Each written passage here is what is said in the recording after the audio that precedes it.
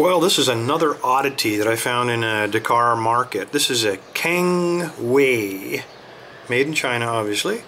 And I say oddity because when you look at the key, this is a cross lock, or commonly called a Zeiss lock. And this one's a little bit unusual. Here's what the key looks like. And you can see this thing, it looks like a cross, hence the name, but this one looks like it's bitted on 3 different sides, 5 pins per side. So a total of 15 pins, or indicated anyway.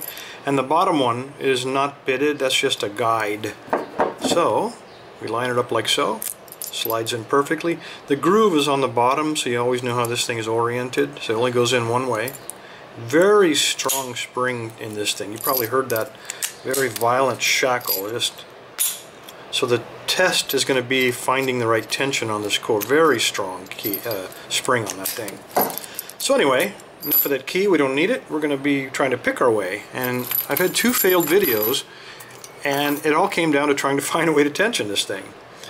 You'll notice the cross is not, the lengths of the legs are not the same dimension. My idea was to use a tension wrench on the bottom where there are no pins. Unfortunately, even the thinnest tension wrench doesn't fit there.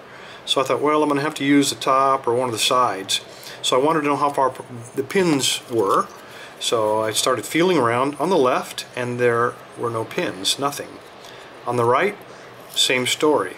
There are no pins. The only pins on this lock are on the top, despite having a key telling us otherwise. So instead of a 15-pin lock, now we're looking at a 5-pin lock. So, big Chinese surprise there, I guess. Happy New Year. Okay, so since I can't tension it on the top, I got to go from the sides. I thought, well, it's a normal lock. I'm just going to take a Peterson pry bar, just like we do with all the other locks, you know, Yales and such, and just go ahead and tension it right there from the top. So that's what we do. We stick it in there, give it a little twist to overcome that very strong spring tension. And I'm going to be using a nice fat pick, this 25 thousandths, because it's a really wide keyway and I can get away with it. So let's see what we got. Try to find the right balance between torque on the tension wrench and find a binder. Well, it feels like 1 perhaps. Oops, well, maybe not. Let's try that one more time. You can't push the tension wrench all the way in, you'll bind up that first pin. So you'll notice it's kind of just barely hanging in there. About half of the depth is all I'm able to get out of it. Alright, so let's try it again. Okay, felt like pin 1.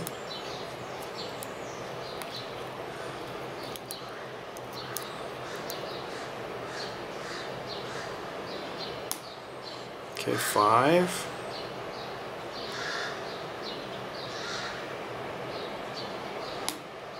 Two.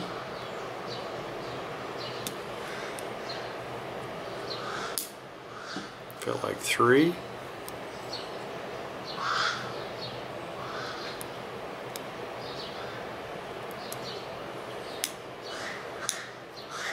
Okay, those were just me falling off, and oh, the core definitely rotated a little bit there.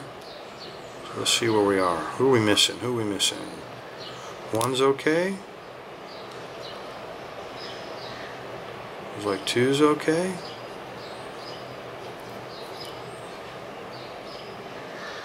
Let's try 1 again. I might be on the tension. There we go. It was 1, and you probably heard that slam out of there.